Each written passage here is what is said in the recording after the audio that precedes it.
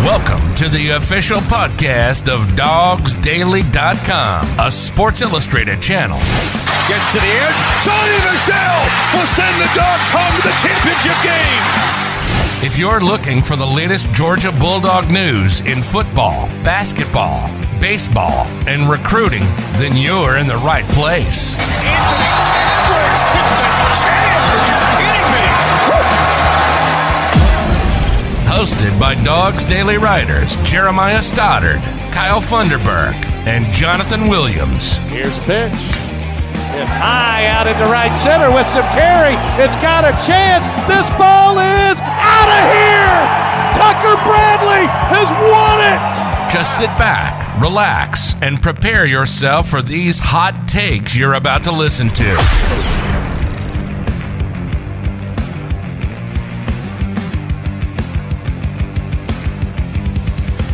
To another episode of Classic City Sports. As always, Jeremiah Stoddard and Jonathan Williams here for you today. Not a ton of stuff from the game itself other than, little things you can look at from Georgia's game last weekend against UAB. So we're going to cover, key players that we saw, some standout performances, things like that, some conversations over quarterback situation at the University of Georgia, all that. There's a couple of things that were put out by ESPN that we're going to kind of talk about as well, because they kind of made us think a little bit and question some things that they're putting out there. So we're going to go over all that kind of stuff and then look forward to that game against South Carolina next weekend. It is Wednesday, the 15th, September 15th, about 7:12 right now. So getting this out to you, hopefully it's all available first thing tomorrow morning, or not tomorrow morning maybe, but first thing, tomorrow afternoon. The video will be available. Podcast should be up early in the morning. Typically, I can have that out pretty early. So if you're listening to us on Thursday, we appreciate it. Hopefully you stick around for the whole episode with us. We'll try to keep it a little short, sweet, to the point today, though. So first thing I'll do is I'll kick it over to Jonathan real quick and get your initial reactions from the game itself, not like the speculation around the game, but just the game itself against UAB on Saturday. Well, the big question that was kind of surrounding this game was everybody wanted to see Georgia become explosive offensively, because you didn't really get a look at that against Clemson, didn't really have the opportunity to. So that was the big question going into this game, and boy, did they deliver. They delivered on the second play of the game when Stetson hit Jermaine Burton for a 73-yard touchdown pass, and it was just play after play after play after play for the offense. So the offense opened up, and that was with Stetson Bennett under center. So who knows what it'll look like now with JT Daniels? That's probably the next question that everybody's focusing on, is we want to see JT under center now with this offense, and it'll develop even more when we get more pieces back at wide receiver, still missing some key pieces there. So that was my big reaction, was finally got to see the offense just click, and they looked really solid throughout the whole game. Absolutely. And talking about being explosive, we were looking at the stats a little bit before the game, and Stetson Bennett, in his first 5 pass attempts, so just a minute into the second quarter is when he got that last touchdown that adds to the stat, 5 for 5. So he went 5 for 5, 4 touchdowns, and 245 yards in 5 plays. I mean, if you want explosive offense, I think that's it right there. I mean, yeah, that's the definition of it. Absolutely. And all the speculation ahead of the game that there was out there about, who was going to be the starting quarterback for Georgia on Saturday, because it came out, publicly. I think it was around Thursday that it was like public out everywhere that, JT Daniels was most likely missing the game.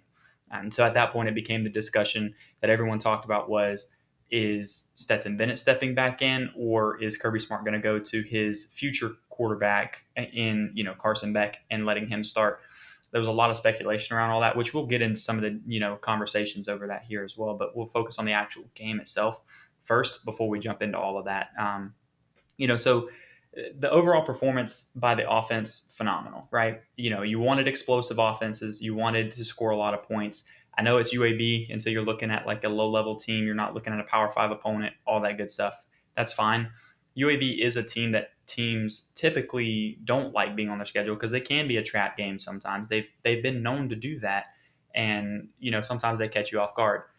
This year they didn't.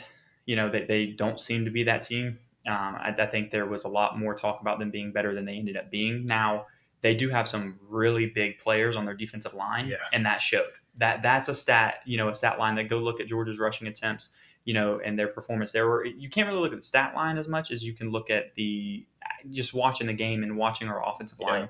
seamlessly get bullied around by some of their defensive line and missing assignments, all that kind of stuff. Whether or not it was that they were outmatched, like size-wise, or if it was just, missing assignments, whatever it might be, they definitely got challenged by that UAB team for sure. And I think people were looking at, like, between the first two games of Georgia's, you're looking at UAB and Clemson, and Georgia seamlessly struggled to run the ball, and get chunk run plays. Now, they ended up running for around 183 yards, I believe, against UAB, and it, like, as a whole, but that was over the entire game, and against UAB, you kind of thought that, as a whole, you look at it, it's not that bad. You're thinking 183 yards on the ground is really not bad, but there was not a lot of chunk plays. You look at it, there was 38 rushing attempts to get that. I mean, you ran the ball almost 40 times, which you can expect once you get up big, and after Georgia's already lit up the air, in 5 pass attempts with 4 touchdowns, before the, second quarter really even kicked in, less than a minute into the second quarter, and you've got your 4th touchdown pass. At that point, you're up by a lot. They start running more. I was making a joke to you beforehand. Stetson only had, I think it was 288 yards, total. And in his first pass attempts, he had 245 of those. So he went, 5 for 7 and 43 yards the rest of the way after that. So you can tell, like, after that 4th touchdown, Georgia really kind of backed off and started running it more and tried to get that clock going. Because one thing that Brooks Austin pointed out in his film review this week on our defensive side is UAB was – some of the players look like they're just about trying to hurt you. Yeah. With the cut blocks, which cut blocks are legal in college football, and that's fine. But when you start looking at the cut blocks, not at the offensive line, like right there at the meat of the run play, like right there, you're looking at open space cut blocks where you're 10, 15 yards away from the line of scrimmage, and all of a sudden you have this guy just diving at the ankles and shins of cornerbacks, defensive ends, and linebackers, all that kind of stuff. And we literally had 3 Georgia players get hit like that, walk off the field like in pain, 2 of which came back immediately in the game. But Quay Walker's suffering with an ankle issue right now, and the last play that he played, about 5 to 10 yards upfield, and then like 5 or 10 yards to the left of the line, somebody dove at his ankles for a cut block. Yeah, and it's especially concerning because, like, when you play teams like UAB, yeah, of course, you want to win. You want to be able to work on some things as well, just moving forward, especially if you're Georgia, you're about to get into your SEC schedule. So you really just want to kind of polish things off, really settle in before you get into your conference portion of the schedule. But then again, you want to stay healthy. So again, that's why you start running the ball a lot, because you're like, okay, we're up 28 points, 35 points at this point. Let's just run the ball, take clock, just make sure we get out of this game healthy. So yeah, it's definitely discouraging, and you hate to see things like that happen when players are diving at their knees, which is their assignment probably. They're just doing what they're being told by their offensive coordinator and their coaches. Yeah. But it also just really sucks to see that happen, because you don't want someone's career being ended off of a game against UAB where they're getting cut blocked by someone else, and probably in a portion of the play where they're not really a factor at that point anyways. So yeah, just really sucks to see, but I'm sure but it sounds like all 3 of those guys will be okay moving forward, and they may be a little banged up now, but at least going forward, you'll still have them for the remainder of the season. So that's good to hear at least. But yeah, very discouraging to see that in the film breakdown. Yeah, it makes you mad when you watch a little bit, but it's pointed out that, like, the reason they do it is because they're outmatched, physically, and they can't block one-on-one with these guys in space like that. And so that's how they have to do it. In order to have an effective block to keep the guy from blowing through them or around them, they have to cut block. That's what they have to do. So, Brooks even pointed out, he was like, I mean, personally, if it was his football team, he would prefer not schedule opponents like that, because that's what they have to do. Yeah. Because they can't come out there and do that, a normal one-on-one block with a Georgia linebacker. No. They can't do that in space like that. They aren't physically able to keep up that.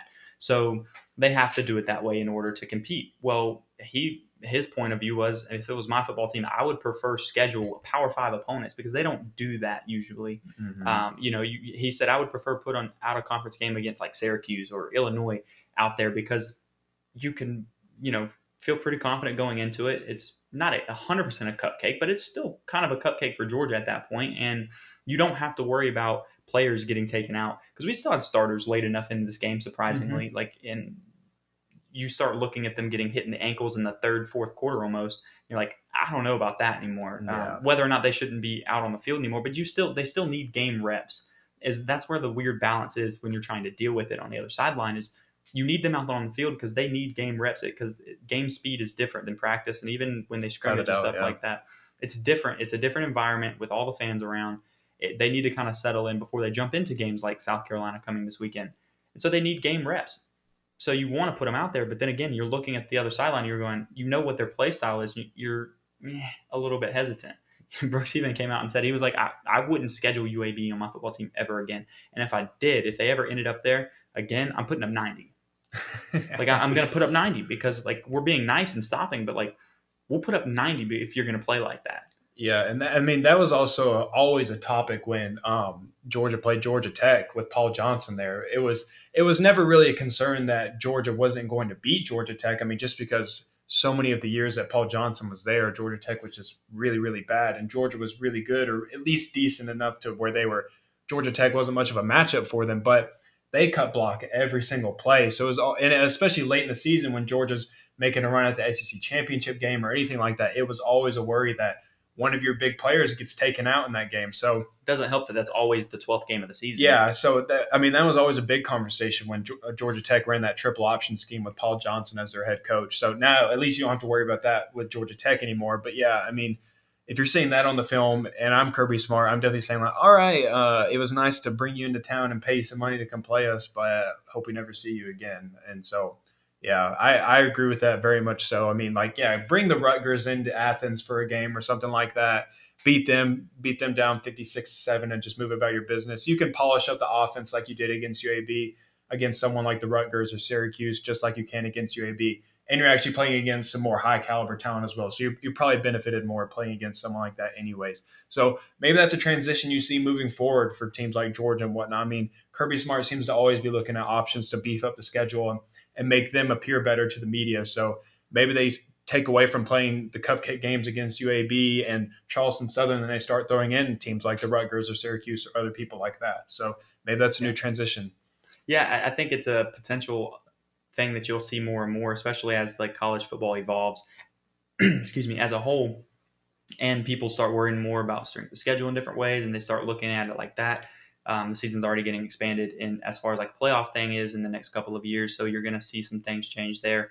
You've already seen Georgia add a lot of big out-of-conference games for the next 10 years. They play Clemson several times. They play Oklahoma. I believe they play Texas a couple times. Play Oregon next year. Play Oregon. Play Ohio State. All in the next 10 years. They've scheduled all of that.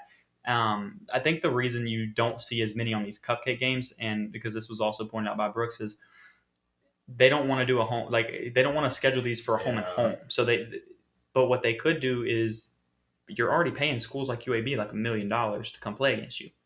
Pay Syracuse, Illinois $1 million to not do a home and home, to either have just a one game or do 2 straight games in Athens. Yeah, whatever. If it makes them want to do it, and it takes a little bit of money to do it that way, you're already spending the money to get UAB and Charleston Southern out there anyways.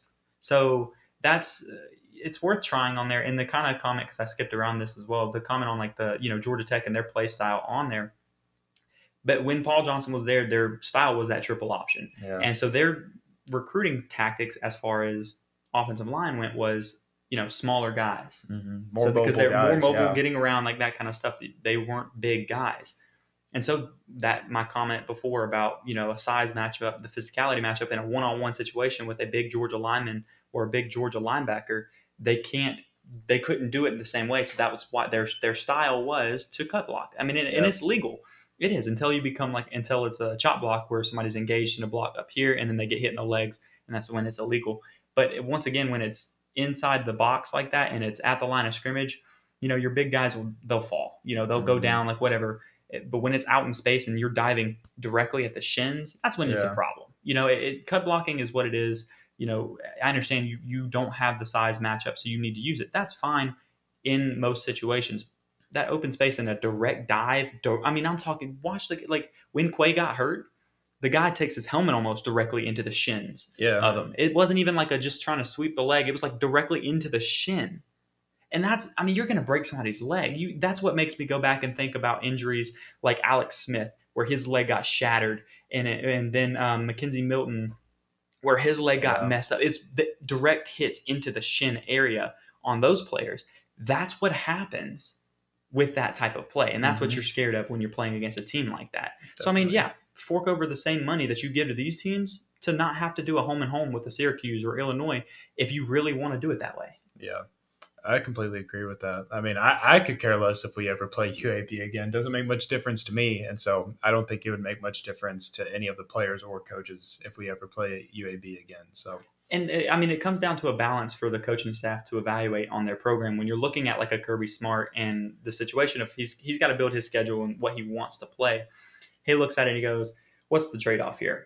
Playing a team that's what everyone would consider to be a strong cupcake game, is it worth getting out there to get some young guys some extra reps in that facet of it? Or is it worth, trying to play a little bit better of an opponent that's still in the Power 5, get some better snap, opportunities for those same young guys, because make sure you schedule against teams that you don't expect to be, exactly big names or going crazy. And, go get those lower level teams from the Big Ten, from, the ACC, even from stuff like that, and do it that way. Then you get to have those games, plus people want to watch them more. I'd be more engaged in that type of game. As a Georgia fan, how many of you Georgia fans actually want to sit here and watch a UAB Georgia game where, it's fun to watch your team score a lot of points. How engaged are you the entire time you're watching that game? Are you watching every single play? I'm sure a lot of you are. Would you much rather watch every single play of a game against a Power 5 opponent? Personally, I would. Yes. Yeah, I think it'd be much better. Yeah. I'm not saying expand the schedule to 10 SEC games. You can keep it at 8 SEC games and play 4 out-of-conference opponents, with one always being Georgia Tech. But let's not go out and schedule a bunch of teams like UAB and Charleston Southern all the time, because I think it's more beneficial to your football program if you go get at least a Power 5. Once again, don't go get Ohio State, or 2 teams like that every single year. But go get, some teams at the lower level. At Virginia Tech, we just played them last year. No, we were supposed to play Virginia Tech last year. They were on the schedule. Games like that, they're not like the bottom tier of, the ACC. But when you look at that schedule, you don't think Georgia's going to have any chance of losing that game. Yeah. Maybe even schedule a little bit lower in there and go for a Syracuse, that type of team. It's more fun to watch as a fan as well. And plus, I genuinely, I'm not a coach. I didn't play in college, that kind of thing. I don't know what their mindset is in that side of it. But to me, I think those would be much more meaningful snaps to get rather than playing UAB, where in 5 pass attempts, we already have 245 yards passing and 4 touchdowns, because all of those plays, there was like 10 plus yards of cushion for the wide receiver immediately. Yeah. So to me, it'd be more fun to watch as a fan. I mean, you had JT Daniels on the sideline literally throwing his hands up in the air as soon as Arian Smith broke off the line of scrimmage. The ball was snapped. Yeah, it literally was snapped, and Smith took off, and JT Daniels on the sideline already had his hands up for a touchdown because he knew it. I mean, nobody on UAB was going to keep up with Arian Smith down the sideline, or heck, they couldn't even keep with Brock Bowers going down the sideline. So that just kind of tells you the kind of mismatch that Georgia had offensively against UAB. So, I mean, yeah. And while we're on that subject too, speaking of Brock Bowers, oh my. Bad man. I mean, you're looking at a guy that is extremely fast, extremely strong. He's explosive enough himself at a tight end position. And you're just looking back and going, good God. I mean, Brock Bowers is the guy that every Georgia fan has been waiting for at the tight end position. I actually wrote an article on it this last week about how the transformation of the tight end position and what Todd Hartley has done at UGA since he got here in 2019. I mean, he went out and got Darnell Washington, who's just golly. I mean, that's all you can say when you look at Darnell Washington. And then you go and get Brock Bowers as well. And the great thing about both of those guys is that they both excel at different things. And so when you can put them both in the game at the same time, which they will do a lot when Darnell Washington is healthy, you're going to be able to put Brock Bowers in the slot because he just has incredible speed. That's a mismatch on the field. And then you're going to put Darnell Washington off the end of the line, and he's a mismatch there as well. So you already have 2 mismatches already for your receiving core when you have both of those guys on the field. So, I mean, that is incredible just to even think about what Todd Monken is thinking about doing with both of those guys, plays that they have drawn up with both of them on the field. So that's something that Georgia fans should be really excited about. And it's just insane to think about it because, I mean, 3 years ago, it was like the narrative was that, oh my gosh, we just don't use our tight ends. Like, they block for us. They may catch a 16-yard pass down the middle every now and then. And now your true freshman tight end is leading the team in both receptions and receiving yards, and is also leading and also led the team in both games and both of those stats as well. I mean, a true freshman tight end, first pass of the entire season was thrown to Brock Bowers. So it's just incredible to see how quickly Todd Hartley has transitioned this position group, and then also how quickly he's developing them. I mean, to have your true freshman look this good Stud. in the first 2 games, I mean, that is insane to think about. I mean, I think the stat came out that he topped out at 21 miles per hour on his 86-yard touchdown run. God, 21 miles per hour. He was the only tight end on the list. There was 5 of them. One of them was a quarterback. The other 2, I think, were running backs. Another one was a wide receiver. And Brock Bowers was a tight end. 3rd quickest player on the last weekend at 21 miles per hour. I mean, you looked at it, and I mean, that's that 4.5 speed kind of tight end all of a sudden, which is unreal for the guy that's his size to be running that fast. And when you watch that play again, which it was that fake truck sweep, which we ran the truck sweep a couple times, tossing it out to the running back, going out to the flats. We ran that play 2 or 3 times before, and then they'd faked it and had him roll out to, kind of a wheel route down the right side, wide open because UAB fell for it entirely. But then the safety had him on a line. Like, he had the angle. Had the angle the whole time. He had the angle, and you're talking a safety trying to run like with a tight end. There's no safety that should not be able to run with a tight end unless that tight end's running 21 miles an hour. Which he was. And just says, screw your angle. Yeah. Just shove your angle somewhere because I'm gone. That man was flying. Yeah. I was like, all right, he's going to get 40 yards. Mm-hmm. And then all of a sudden I start seeing the safety come in the screen like this. And slowly gets behind you saw Bowers just passing. And I'm like, how? Yeah.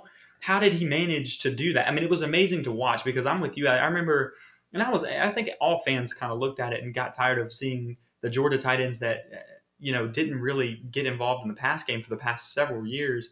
And some even started to say that, you didn't even want to use them. Kirby didn't want to use the tight ends, which I don't think was the case. I think he just didn't have those tight ends on the roster. Yeah. I think the biggest issue there was everyone thinks about like Isaac Nada, who was a 5-star tight end. Everyone was extremely excited. Came in with Jacob Eason.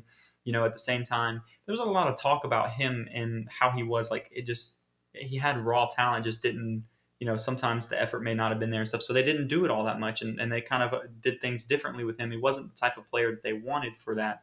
And once again, that was a, same class as Eason, which was not, Kirby Smart's recruiting class. Like he wasn't recruited by like Kirby Smart. No. So he came on the roster that way. These are his guys. You got Darnell Washington was a freshman last year. This year you got Brock Bowers. Next year you're hoping that Georgia lands Oscar Delp, who has been a Georgia, there's been a lot of talk about him in general. He hasn't made an official decision. They're at least in good position though. You're in good position with a guy like Oscar Delp. And then you've got other people like that. That's who they're going after. They're the same type of player. Yeah. Which Oscar Delp was at the Clemson game. Yep. He's watching this game. And he's looking at like one question that everyone had because we hadn't really done it much, even last year until the end of the season when we got into the last few games. I think Missouri was the first game where I remember seeing Darnell get a lot more involved in the passing game where he started making a lot more plays. And then by the time we got to, the bowl game against Cincinnati, all of a sudden you start seeing a lot more of his involvement, a lot of plays to try to get him the ball in space. There's a reason for that. Actually, I talked to him. Darnell, I talked to him right before, I think it was the week before the G-Day game. I met him, and I was asking him some, little questions here and there. And one thing, and it played out. I didn't, go out and say everything that this kid told me, but it played out. They drew up more screenplays to tight ends. That's what he told me they were doing, that they were working on, and that Todd Monken was trying to get more involved with the tight ends and stuff. And he was like, you always hear it, and I'm like, that's extremely exciting to think about and to hear.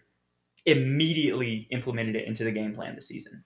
Clemson, they did it a few times where Brock Bowers got the ball in open space and screen plays. And then same thing was happening, against UAB. He had his one play that wasn't a touchdown was a screen pass. He caught it in traffic and made a nice play with his legs on it. The other 2 catches, he had 3 total catches. I think it was 107 yards. And so the only one that wasn't one of those 2 touchdown plays was a screen pass to him. Seeing that involved in the offensive game plan immediately, it completely gets rid of the narrative of Georgia not wanting to use their tight ends. And it shows players like Oscar Delp and future recruits that, hey, we're very capable of using our tight ends like other players are being used around the country, like certain NFL stars that you want to be like that are doing it. We're doing that. Come on, we'll do it with you too.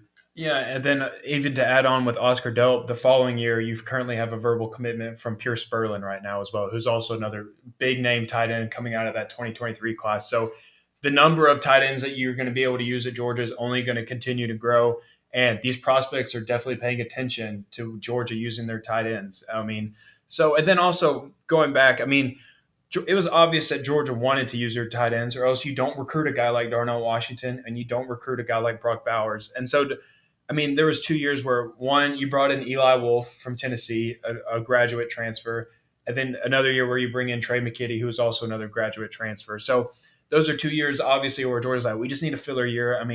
We have guys that we believe in, obviously, but we just need another filler year. So, those are guys that you're not necessarily bringing in to be game breakers or anything by that means. You're just trying to buy your program some time, buy some time for Darnell Washington to get his feet wet in the offense, get some game reps without actually having to just throw him out there to the Wolves and start him. So now that you have a Darnell Washington who is hurt anyways, and you end up having to throw the true freshman out there anyways, but you had yourself in a position where you had a Darnell Washington with a year under his belt, and then also true freshman Brock Bowers. So, but now it's worked out for you even better. Brock Bowers has gotten plenty of game reps, and he's only going to continue to get better as the season goes on, as scary as that is. And then you're going to get Darnell Washington back here pretty soon, who is just itching to get on the field, I'm pretty sure. He's got to be watching Brock Bowers right now like, man, I want to get in on the mix of that. And I'm sure JT Daniels or whoever's under center during that time is going to be glad to have him back on the field as well. And then also, you talking about using the truck sweep, I think that just goes to show you how creative Todd Monken is. Georgia used a truck sweep play against Florida early on in the game, scored like a 60-yard touchdown off of it. And so it just shows you that he sets teams up so many times. You go back and watch the film probably, and you're like, all right, Georgia really likes to use this truck sweep motion to really get the run game going. Well, then you open it up and you fake the truck sweep, and then boom, you hit Brock Bowers down the sideline for 80 yards. So I think also it shows that Todd Monken knows how to use his tight ends, and he has such creative ways to use them, because which other teams do you see throwing to your tight end in a screenplay? You don't see a whole lot of them. You see him throwing to a guy like Ladd McConkey or Jermaine Burton, but never someone like Brock Bowers. But there's not that many tight ends that can run. No, exactly my point. And that's what's insane about exactly this my type point of tight end. Yeah, you have a special player in Brock Bowers who is going to be playing football for a very long time, even after his time at Georgia, and you have another one in Darnell Washington. So, boy, oh boy, is that tight end room looking absolutely dangerous. All the talk was about the wide receiver unit, but now everybody's like, good Lord, this Georgia tight end unit is looking absolutely ridiculous right now. It just adds to the weaponry that they're going to have once everybody's healthy and in that lineup. Once they get Darnell Washington back. Darnell is a little bit more of your stronger physical, tight end. He's still fast and he can still move, surprisingly well for a guy that's 6'7", 6'8", ridiculous size. So he's still that kind of guy too. But when you add that in and then you put a guy next to him in a Brock Bowers, it's extremely hard to game plan against. And I agree, to go back a couple minutes into your talking there, was with the extra guys we plugged in. I think Trey McKitty, we tried to get him more involved in the pass game too, but he was getting hurt and stuff like that. So we were dealing with that with him. And then Eli Wolf, I think we tried to get Eli Wolf more involved in the passing game, but think back to when he was there, there was a few big drops that he had, and I think that kind of limited. They started to get worried about his ability to actually catch the ball, so they stopped drawing them up as much. So now you've got guys like you gave Darnell some time last year to really develop into the offense, to get used to it, and then you started seeing the ball get into his hands more. And then you have Brock Bowers, who immediately they've put into this offense and gotten him heavily involved. You've got guys coming in the future.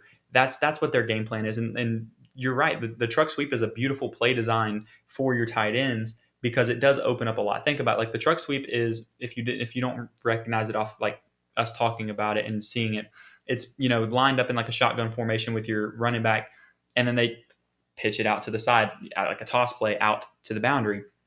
Well, and that's probably a terrible way to describe it. I'm sure Brooks would probably kill me. We're for not that. Brooks Austin. I'm not going to break it down like that. We But can't you break get it down essentially, for you you. get the point. So when you do that 2-3 times in a game, what that does is you're going to create your linebackers. They're going to start moving that direction when they see that motion. When you see the quarterback go like this, and they've seen it 3 times where you've done that play, they have to start respecting it and start moving that direction. Well, what happens is they start to either move to the side or they start moving down. If they start moving down, that's when it really benefits you on a route like that, because then he hit that wheel route up the side. There was nobody in the cornerbacks had come in, the linebackers had come in, and the safety was in the middle of the field. So he had been already occupied by a crossing route, a post route by Jermaine Burton, I believe. And at that point, he's wide open. Same thing goes like if they want to do a different type of play. If you want to slip over there and have him, block and release, hit one guy and then release up the seam, depending on what your defensive coverage looks like, if their safeties are split and whatnot, you can do the same type of play design, fake, and you have a tight end open down the middle of the field.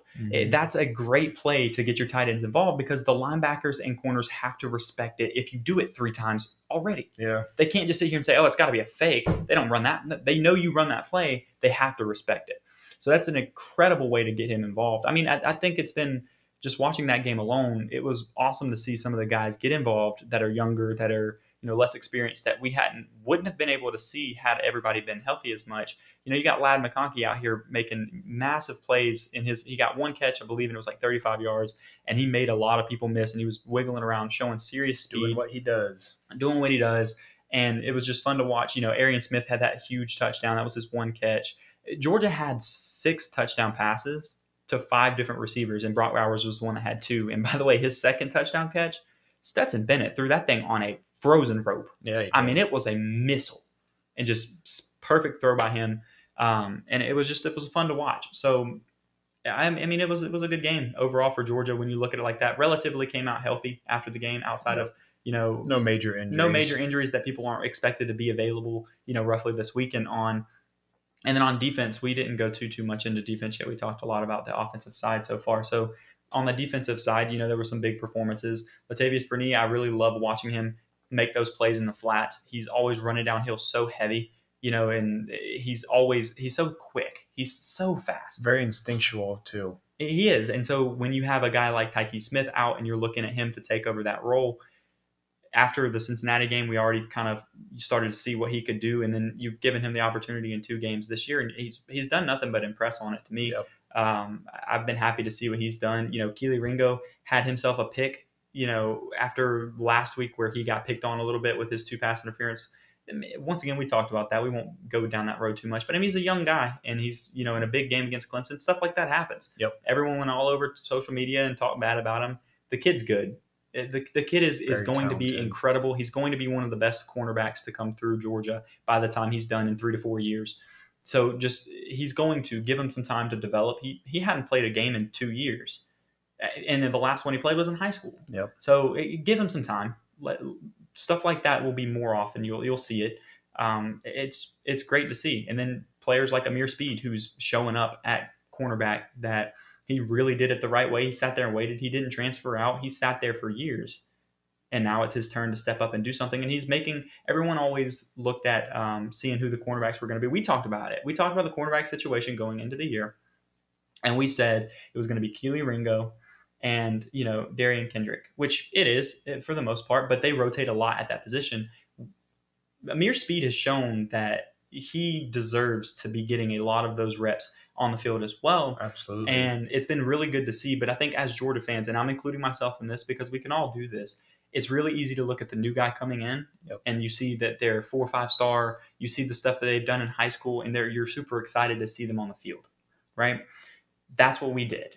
I think that's what everybody did. That's what I did, and that's what you did. And I think, and on the show, which we weren't talking bad about Amir Speed. We even did say that we could see Amir Speed being one of the 2 starters for the first game against Clemson because of an experience thing, because of the type of game that it was. So I'm not surprised to see him get playing time. I am surprised, and I shouldn't be, but I am a little surprised to see how well he's performed in that opportunity he's been given. I think he's earned it. I love seeing a guy like him perform at such a high level. Yeah, and I think you have Georgia now has a great problem to have because now when Tyke Smith comes back, now you're probably thinking like we have to find a way to get Latavius Brini out there as well. I mean, he's making plays for us all over the field. Like we have to find a way to make sure that he's on the field some way because we can't keep a player like that off the field.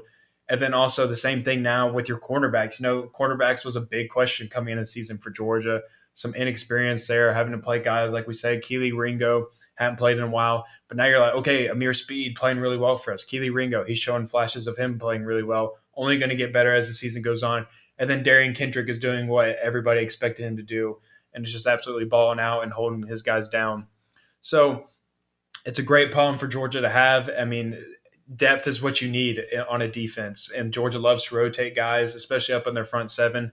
So now you have a problem where you need to just find places for guys to be on the field. So that's a great problem for Dan Lanning and Kirby Smart to have. And so then, so I actually tweeted this stat out just to give you an idea of how well Georgia's defense has been playing this year.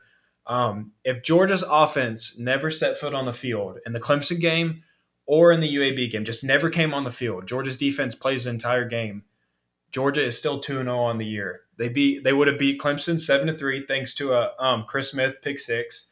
And then this last week, you would have beat UAB 7-0 thanks to a Jamon Dumas Johnson pick six late in the fourth quarter, which means also if the offense never comes out, the pick six for UAB never happens, hence why it'd be 7-0. So, I mean, that just tells you everything you need to know about Georgia's defense. I mean, they're averaging 1.5 points allowed per game right now in 2 games because they gave up 3 to Clemson. They've given up 0 touchdowns so far, and that trend very well could go into this weekend as well, I believe. I think there's a very high likelihood of that happening again. What was it? Sorry to cut you off. What was last year? I think it was last year or the year before. Maybe it was the year before because last year was a little different. There was like 8 games in before Georgia gave up a rushing touchdown. It was it may have been like Florida or I think it extended over a whole season, actually. I think they scored a rushing touchdown late in the year. Somebody did. By a running back. Yes. It was, because you can't count the quarterback sneak at the goal line. Yeah. It was like a running back had not scored a rushing touchdown against Georgia. So that just shows how stout that defensive line is. And then you start adding talent. And they're still that talented on the defensive line and linebacker set, like that front seven. We've talked about that. So you have those, and then you add in some talent at corner and safety, unreal talent at those positions that are, some of the guys are young and some of them haven't had as much playing time, but the talent's very much there. It could go a while before teams start scoring offensive touchdowns on Georgia. And you have to look at the next couple of games here when you go South Carolina and Vanderbilt.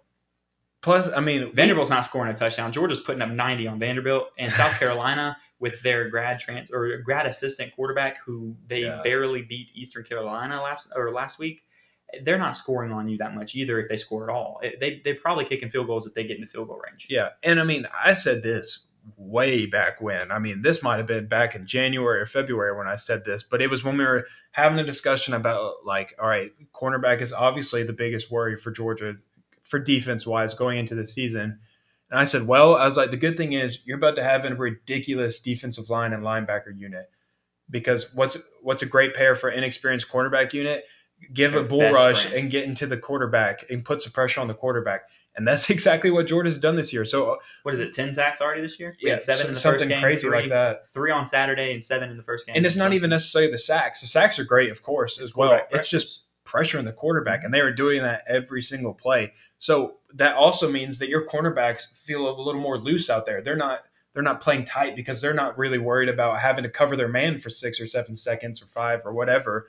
They just know, like, all right, if I can just cover my man for the first 4 seconds, I know my defensive line or linebacker is getting to the quarterback by then. So that's a great thing that Georgia also has on defense going for them, is that, they do have some inexperience at cornerback, but they also have probably college football's best front seven at this point. I would say at this point, going into the season, the argument was Georgia and Clemson probably 1 and 2, with Clemson possibly having the better front seven. At this point, and after watching the first game against Clemson and seeing what happened there, and then the second game of the season, UAB, but still, you can see a lot of what they're doing. They probably have the best front seven in college football. That is the absolute best way to counteract having an inexperienced secondary, because they don't have to cover long. They only have to cover for 2-3 seconds max, because you've already hit the quarterback. And when they are throwing it, they're getting hit and throwing it up. And Lewis Cine has a pick because the ball's just floated up in the air, because Stackhouse over here hitting the quarterback, another young guy too, not even, a senior or upperclassman, a young guy out there making plays And it's one of those things that's the absolute best way to counteract it. And that's exactly what they have. Mm-hmm. So, yeah, the biggest question mark going into the season on defense for Georgia was their secondary. If they could figure that out and make that a non-issue, Georgia's defense is going to be unreal. Absolutely. It's not an issue outside of some young mistakes from a cornerback that may have a pass interference or something like that. One thing that you have not seen is busted coverages. In 2 games, there's not been a ton of busted coverages from cornerbacks. You don't see wide receivers open by 10 yards unless they're on those crossing routes and stuff, like something short. Like, yeah, they get some separation there. There's not one huge pass play downfield against Georgia's passing game or secondary.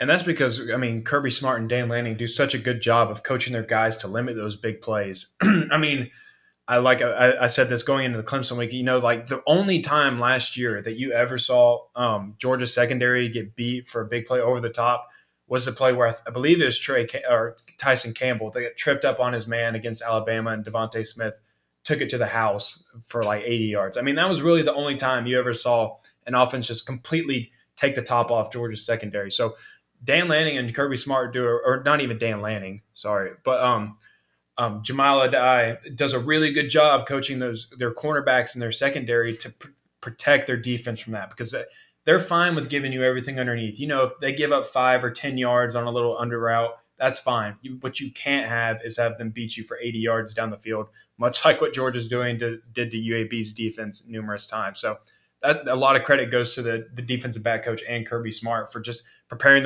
those guys and making sure that doesn't happen in those games. Now, granted, UAB is probably not a team that's going to be able to do that to you against, but I mean, it's at least getting you prepared and in-game reps of protecting yourselves from that happening against a Florida or whoever else you play later on in the season. So I think that really just has a lot to do with how well Kirby Smart and Jamal Adai do coaching their team and coaching those guys up. Yeah, absolutely. And it's incredible to watch. I'm excited to see how it plays out through the entire course of the season as we start getting into SEC play and you start seeing games, this weekend, once again, at South Carolina, but we still get into the game against South Carolina with Georgia this year. And it's going to be a fun one to watch because last time they were in Athens, they beat Georgia, and it was a game that just did not look good. I sat here, last week even talking about like the letdown games from Kirby. That's the one game that I give credit to say is a letdown game, like a big letdown game.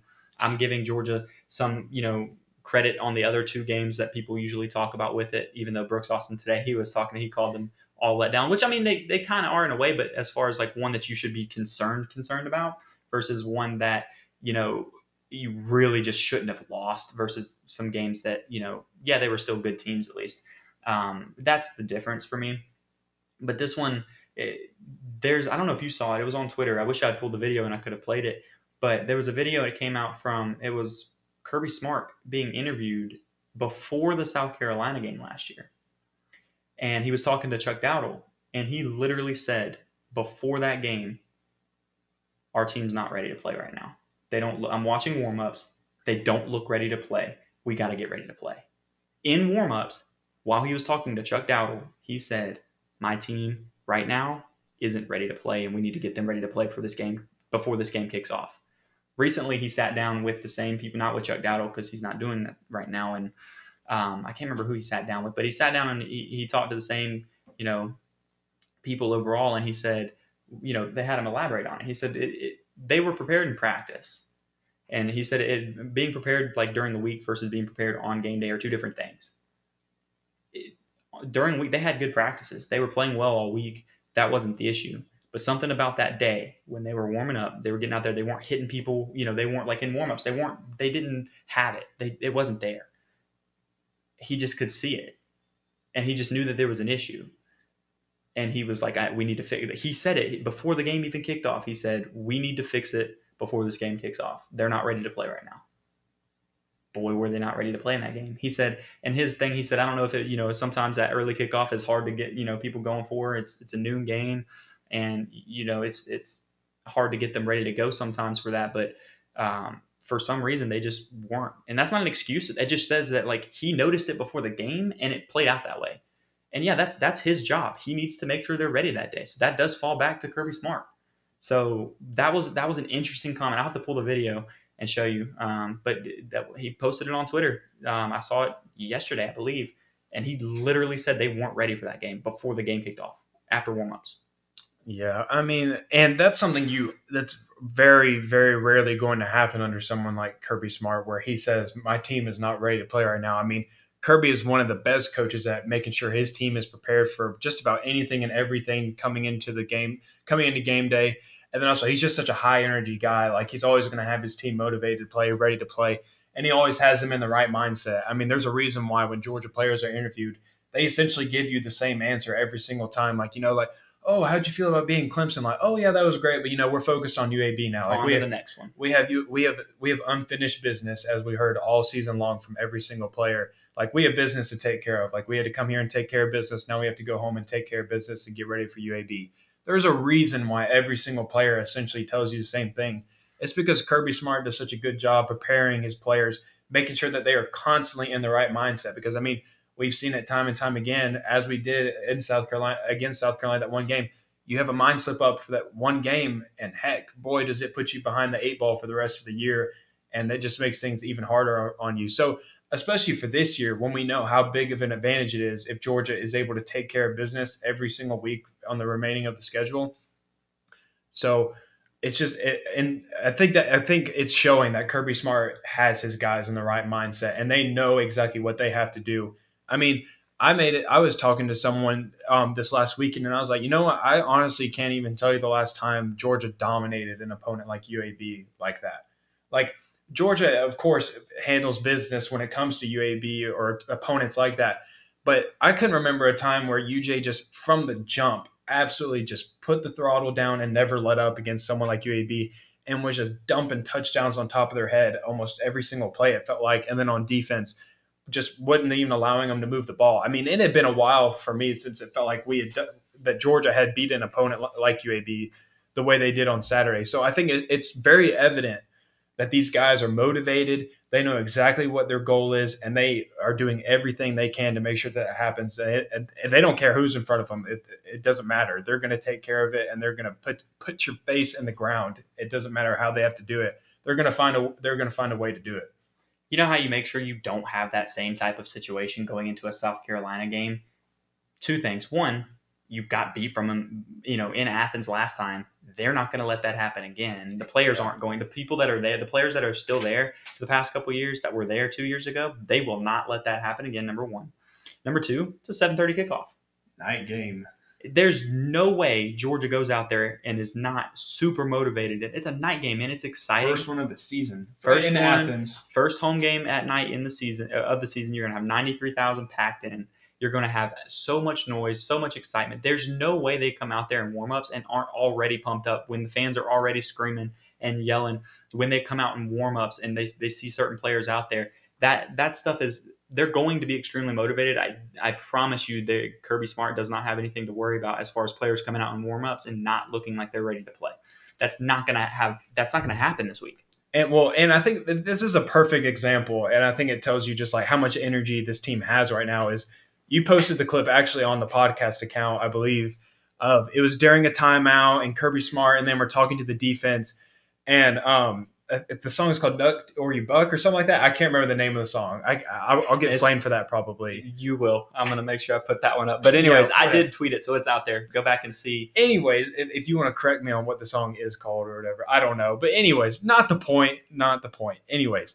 So the song's playing, it's blasting, and you have players jumping up and down in the huddle, just dancing around. Warren Brinson was just on the outside of the huddle, letting the moves go. He's who I pointed out in the just video. Absolutely vibing.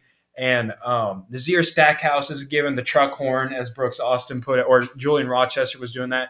I mean, those guys were just excited. I mean, they're playing UAB at 3:30, and it's a day game in Sanford Stadium. But those guys were amped up to be playing football, and they were just – you could just tell their energy level was high. So – I mean, that's a perfect example just to show you of the mindset that these guys have. So they're having fun, their energy is high, and they are just locked in at what their job Warren is. Brinson was feeling it. He was absolutely feeling it. Go watch the video. He was absolutely feeling it, and I tweeted it. He actually liked it.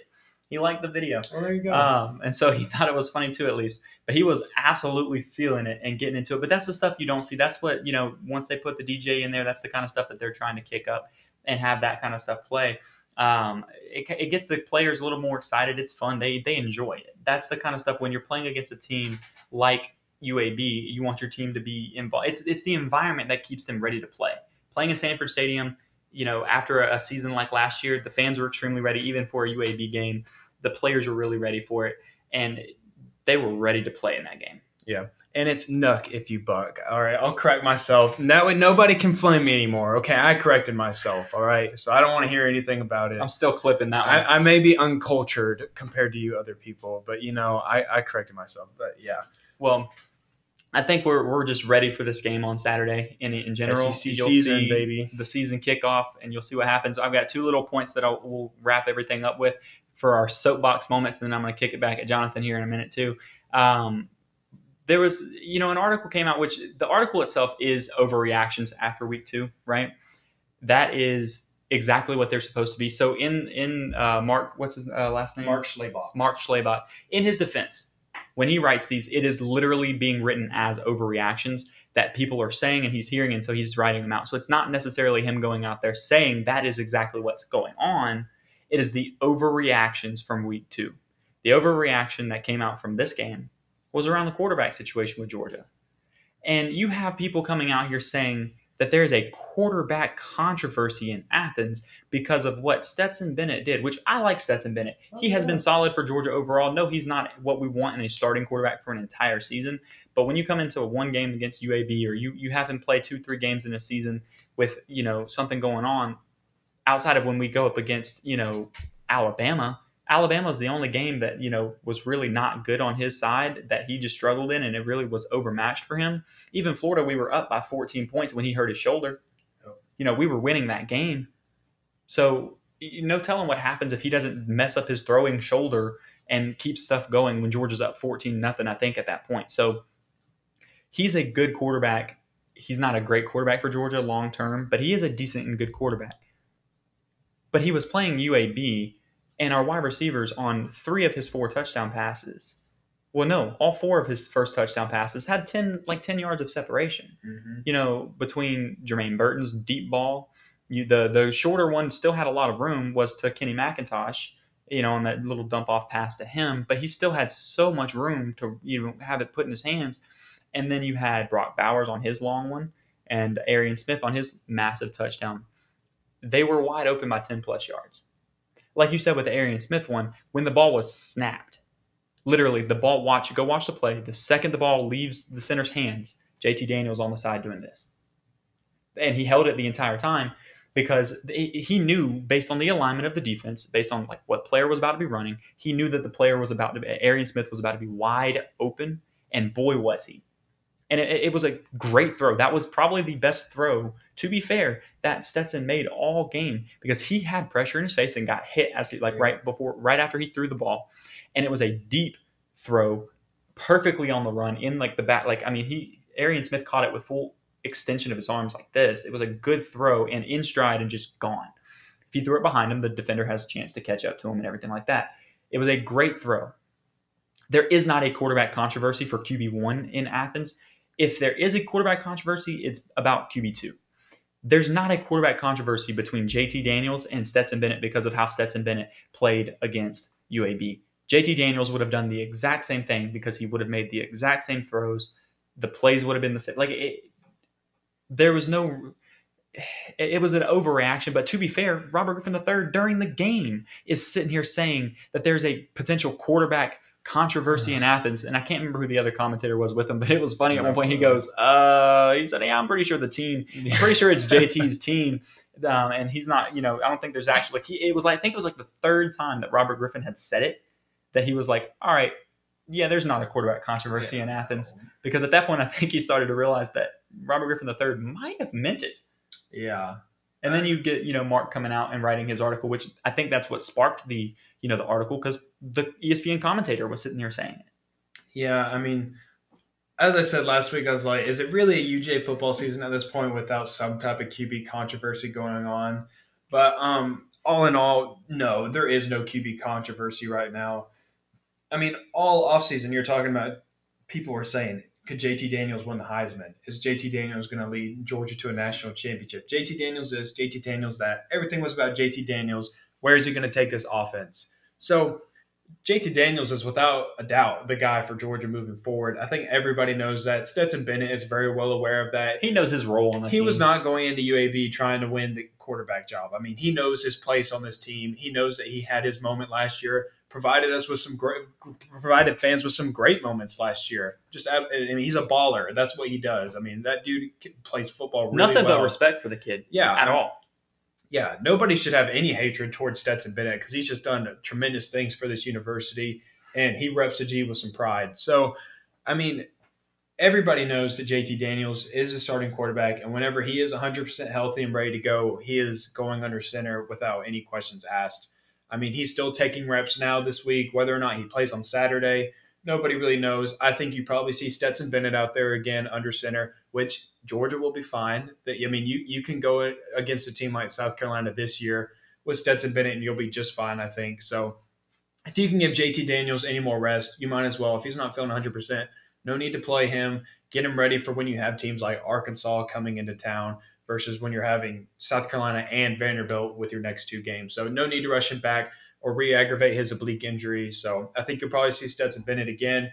But no, there is no QB controversy. I think the biggest thing to watch is, at this point, I do think that QB2 going into like a South Carolina game, I think whatever reason that made them decide, after early week saying that Carson Beck was QB2 and whatever made them change their mind come Thursday to go with Stetson Bennett, whatever that was, I don't think it's changed at this point either. So I think Stetson Bennett's the number 2 quarterback for now.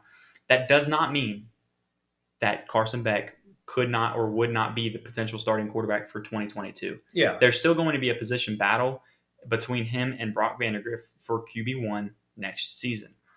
I, for one, still think that Carson Beck is going to have a very good opportunity to win that job. Personally, I would say that if I had to pick one right now, I think Carson Beck might have the edge because of 2 things. One, you've got Carson Beck with the extra experience, and he's going to get some more game time and stuff this year, which Brock Vandagriff really isn't going to have. So he's going to have the advantage of being in the system for 2 years with Todd Monken, and he's going to have extra playing time in situations that he's not going to have in Brock Vandagriff. So that's where I think that the benefit is in his hands of it. So I'm not going to get into that full discussion necessarily right now, but that's the question that popped up. The quarterback controversy isn't for QB1 this season. It's QB1 next year. That's the stuff that really should be sparked up of it. And everyone talked about,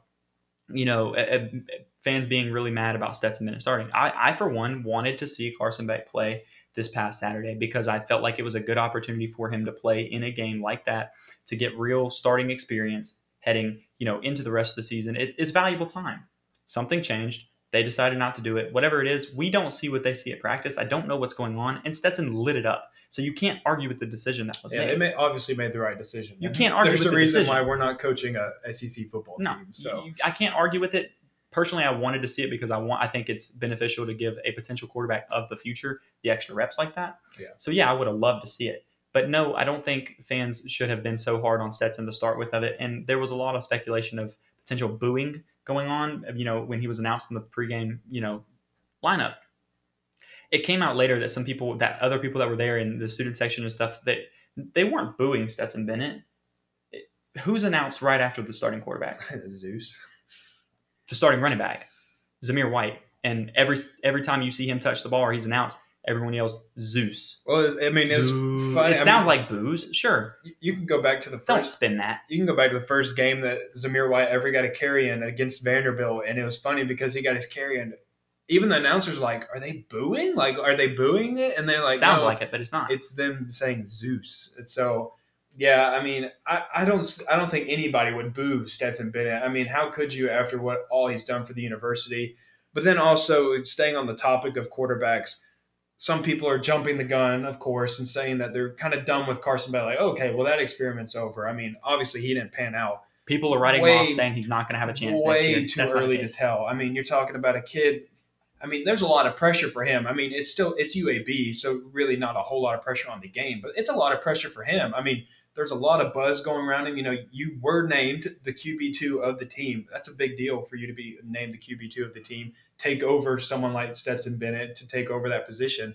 So that he probably felt a lot of pressure on himself. Like, okay, now I have to go in this game and absolutely deliver. or I have to make a play, make sure that they know I deserve to have that spot, prove to the fans that I belong here. So there's a lot of pressure riding on him probably, where he feels like he has to make a play and earn everybody's respect. So the more game reps he gets, which he may very well get some this Saturday if JT Daniels doesn't start, he could very well be thrown in there again with Stetson Bennett, or switch out with Stetson Bennett a couple of times. So the more reps he gets in games, the better off he's going to be. And of course, as he gets more experienced, he's going to be a lot more calmer in the pocket, and he's going to be able to relax a little bit. I mean, that just comes with any player like getting his first like big opportunity to really prove himself. You know, like someone like Brock Vandagriff, he's not feeling a lot of pressure because he knows he's probably just going in there to hand the ball off just like any third-string quarterback does in a game like that. But for Beck, I mean, he probably felt like he had to prove something. So he probably put a lot of pressure on himself, some unwarranted pressure probably. Yeah, and I agree. And there's two things that I'll point out with it. One, going out of the game, everybody coming out saying that they think he's done, in Georgia. I've heard people say stuff like that. Number one of the things that make people say it is the interception that he threw.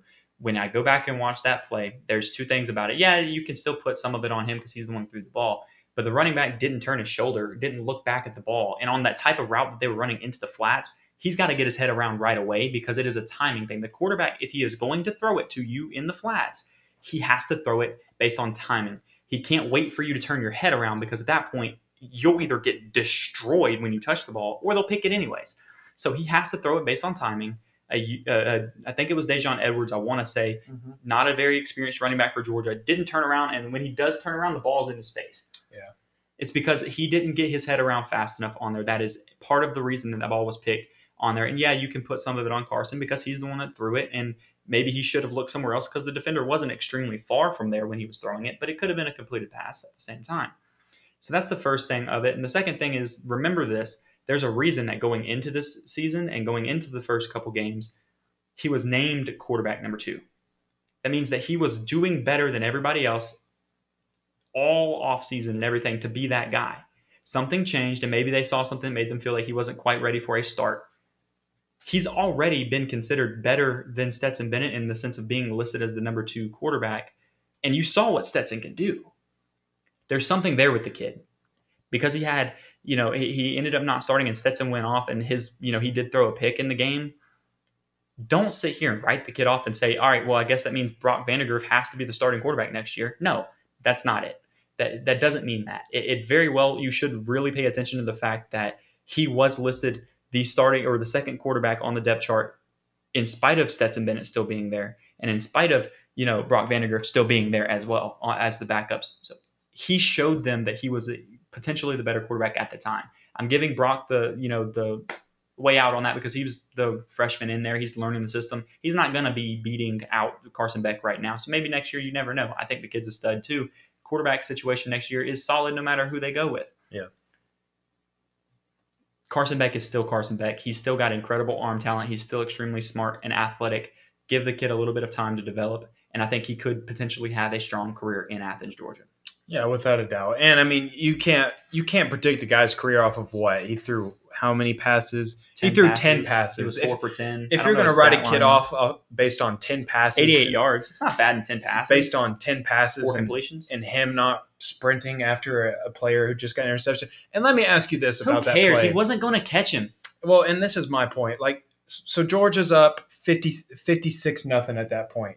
If JT Daniels is in the game up 56-0 and he throws an interception, are you gonna get mad at him for not sprinting after? Do you really want him trying to make that play and potentially hurting himself? Yeah, exactly my point. Are you getting mad at if that's JT Daniels? Nobody's even paying attention if that's JT Daniels. They're like, okay, threw an interception. That sucks. Nobody's saying anything about him not trying to run down the guy who just made the play. So of course, everybody's going to nitpick about that just because it's the backup quarterback. And, all eyes are on him at that point. Let's see how he reacts. Let's see what he does. So look at it from that perspective. If it was JT Daniels, nobody says a thing about that at all. They say, okay, interception, let's move on, next play. That's it. So treat it like that. Just because it's Carson Beck doesn't mean we have to analyze it and really nitpick about anything like that. I mean, come on, it's 56-0. Yeah, it sucks to throw a pick. Yes, you probably should at least try and go tackle a guy and give maximum effort every single play. But at the end of the day, it really means nothing, boils down to nothing. That doesn't put a reflection on anything about Carson Beck, I don't think. So I'll just leave it at that. And that's all my thoughts about Saturday. Absolutely. I agree. And I'll let that wrap it up on there. I'll save you from having to defend your arguments with Oregon today, just for the sake of time. Just for the sake of time. But I'm going to call. I might owe Mark Schlabach an apology later on in the year, though. We'll talk next week. I'm going to let that one hang out. We don't have time for that discussion today, but we'll talk about that next week again anyways. But as always, thank y'all for listening this long. Make sure you reach out to us on social media, on Twitter at DogsDailyPod, and then on Facebook, go like that page as well at it's facebook.com/DogsDailyPod as well. Make sure if you're watching on YouTube, you subscribe, like the video, subscribe, all that good stuff. We need the help there. And also on the podcasting platforms, make sure you've subscribed and you get notifications every time the new episodes are posted on there as well. Available everywhere you can think of. So keep up with us there. We love suggestions and everything like that. So if anything you want us to talk about, reach out to us. We love stuff like that. So we'd be happy to take a few minutes out of our episode to talk about whatever subject is important to you. Absolutely. So with all that being said, as always, keep it classy in the Classic City. Go Dogs, and we'll see you next week. Thank you for listening to this week's episode of Dogs Daily on Sports Illustrated. Take a second to subscribe, rate, review, and share with your friends and family. Feel free to reach out to the Dogs Daily crew on Twitter with any topics you'd like discussed. You can reach out to Jeremiah at Jeremiah_Stod7, to Kyle at DK Fubderberg, and Jonathan at 22_Jman. Check back next week for a brand new episode. In the meantime, go Dogs.